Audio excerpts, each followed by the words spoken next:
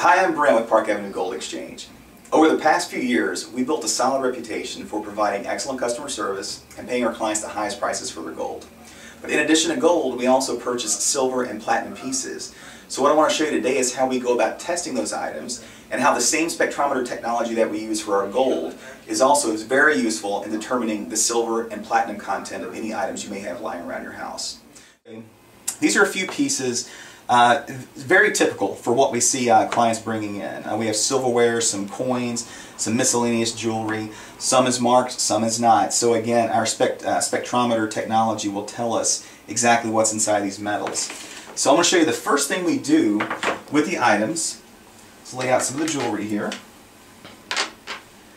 We have a very strong magnet. This is a great test that you can do at home if you have a nice magnet as well. And what we'd be looking for is if the jewelry or the item moves at all when it's placed next to the magnet. So you can clearly see this is pulling, and that would mean it doesn't have enough either silver, gold, or platinum for us to purchase. The other two items, though, they do not move when placed close to the magnet. So these would go to the next step, which would be the actual spectrometer test. I'm going to start with this little pin, stick it in the machine, and we're just going to hit start. And what we're going to see on the screen here is the makeup of this item. So right away we see it's over 30% copper and some nickel. There is no silver or gold content in this piece, so again, it's nothing that we can purchase, but it's worth bringing them in if you do have an item that you don't know about, and let us test it for sure. And this ring was interesting. The only markings inside of this ring says Thailand. So there's no indication on silver, platinum, gold.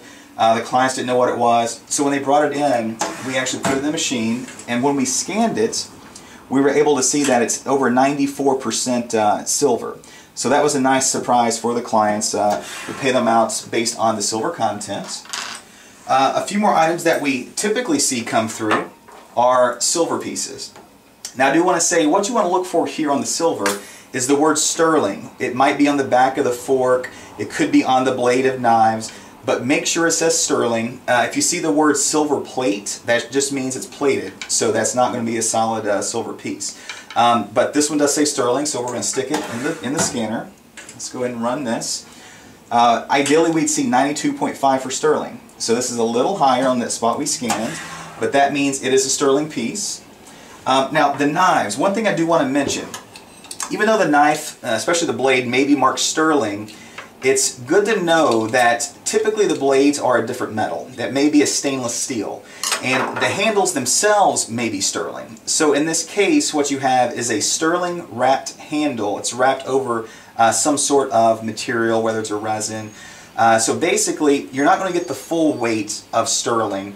It's mainly going to be a thin shell on just the handle itself, and that's mainly on knives and larger serving utensils.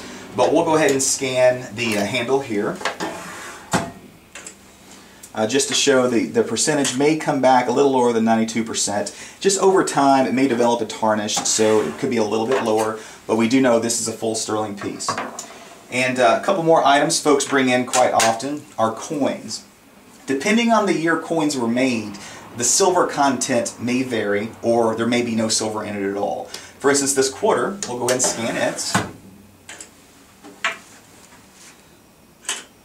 This quarter is mainly copper and nickel. So again, no silver there, but if you have some coins, you don't know anything about them, please bring them in. We'll sit down, we'll go through them with you. And this next coin, Nice Liberty, this is a good example of fine silver. So what we'll see here is really high silver content. These coins are great for collectors. So 99.3 on the silver. And that's it. So the beautiful thing about this machine is it does give us the ability to test exactly what types of metals are in those individual pieces. Alright, and that's how we test items here at Park Avenue Gold Exchange. So if you have any gold, silver, platinum pieces around the house, or you have something that you don't know is gold or silver but you think it is, give us a call, schedule an appointment, we'll bring you in, we'll go through all the tests we just did here in front of you, and tell you exactly what you have. Again, give us a call, thanks for watching, and we look forward to hearing from you.